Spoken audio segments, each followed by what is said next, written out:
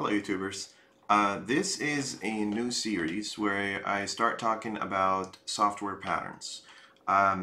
If you are working in the software industry, you'll notice that you'll hear a lot of stuff about solid patterns and microservices, and you'll hear clients, and you'll hear consumers and providers, and best practices. These terms seems to need a little bit of categorization when it comes to you understanding why these terms are put in place. Um, when you're writing software, there are four different patterns or four different layers of design that you need to be aware of when you're trying to learn about a certain pattern or a certain architecture. Software has four levels that define how your software is going to be written on different levels. So if you're starting from the very high top level, there's the architecture level, which dictates how your components are going to be put together. So if you're building multiple services, let's say in a microservices architecture or a serverless architecture, the architecture tells you where to put these components, these big services that are standalone, running, providing services by themselves. The architecture will tell you what to do with that. But there's below that, there's another layer on the service itself, which is a high-level design.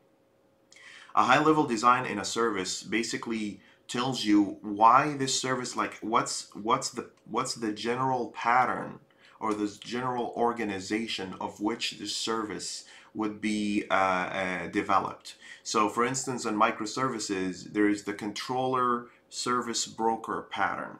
This is a high-level design that tells you where to look when you're looking for a specific class that does a specific thing.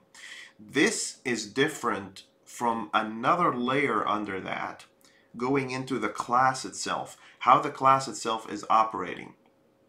And how do you define what the class should do or shouldn't do, right? So for instance, patterns would be like a solid patterns. You hear something about, single responsibility or dependency injection or dependency inversion. This defines the common theme of how the class is functioning or is intended to be functioning.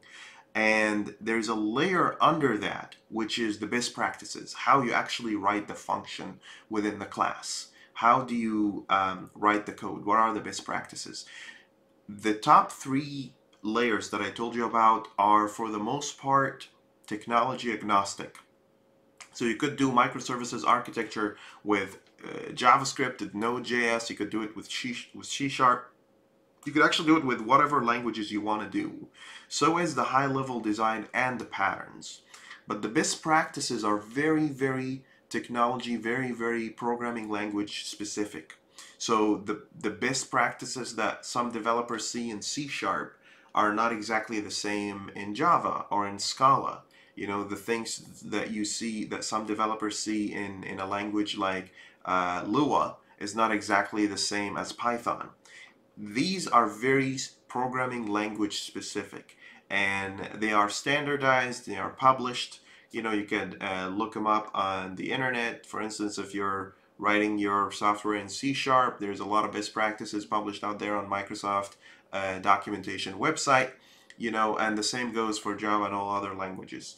What I'm going to talk to you about in this series, though, I'm mainly focused on the patterns themselves, this layer in here, because this layer is very important when it comes to understanding, what's the common theme of your class, what's your class's intended to do, on a class level, right?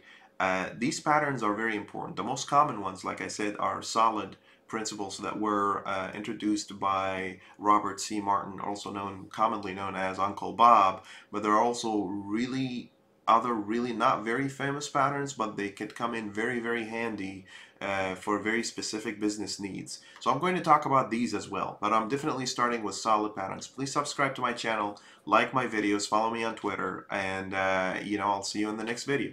Thank you so much for watching.